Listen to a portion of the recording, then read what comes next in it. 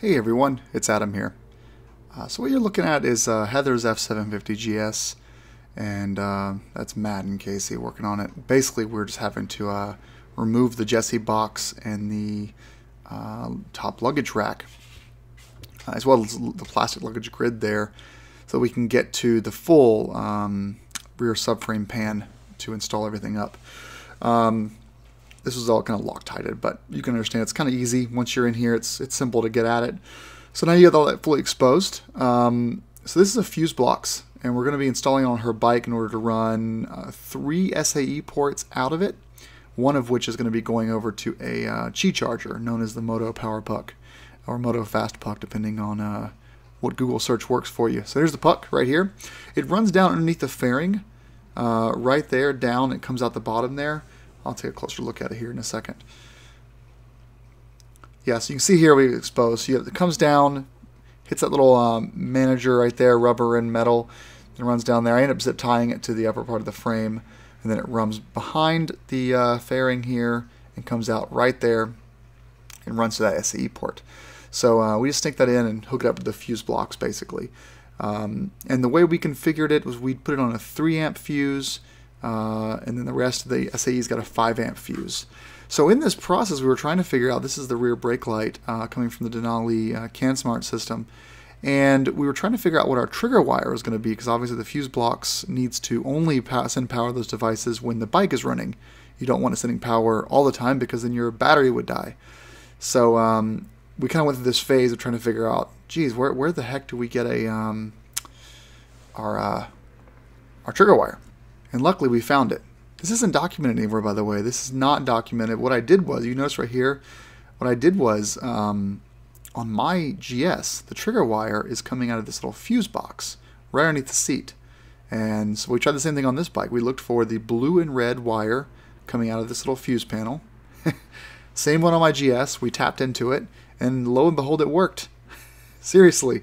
So thanks, BMW, for your consistency, because that same wire is the one that you need for trigger wire on pretty much any sort of power module, including the FuzeBlocks.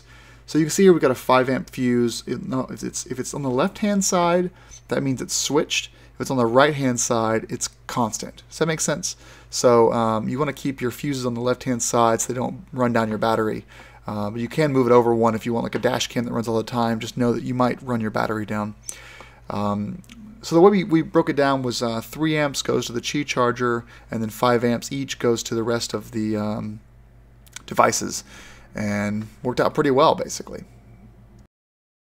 And finally, here it is all going back together. So it's a little bit darker picture than I expected. But you've got 3 wires going out of the positive of the battery, one of which is going to the CanSmart, one's going to the FuzeBlocks, and one's going to the external SAE that I use to charge the battery. I have an SAE just hanging down. So this kind of shows where the Qi charger is running. There's our SAE port right there. Why SAE? Because honestly, you know, you can cap it at 5 amps and just run anything off of it you want to. I've got SAE to USB converters that I'm going to be using to charge Heather's Anchor power packs. We've got dual USB ports back here, which I'll show in a second. And then, of course, if she ever adds a heated seat from Sargent, that also powers off SAE. So, you know, the SAE connectors are just nice to have, honestly. So, yeah, this is pretty much it. And I'll play this out with audio for the rest of the video. Do you mind if I modify it? Sure, go ahead. And then that runs back to, basically, we've got a trigger wire, which is used right here. It's this red and blue one, and then all this wiring here is kind of nice. And then you got a spare SAE, only one spare SAE, right, Matt? Yep. Spare SAE here, which we're gonna have 2 USB ports come out of this one. Well, you got your permanent one down here, anyways. That's right. Yeah. So we've actually got three total SAEs coming out of the FuzeBlock. One on a 3 amp fuse and one on a 5 amp fuse, and then we've got one coming out of the battery for charging the battery. But that could easily power accessory if we wanted to. Just word of caution, the reason why this is here is because if you are charging shit directly off the battery, you could come back to a dead battery after a few hours. So that's why we had this in place. So the trigger basically tells this to wake up and start sending power.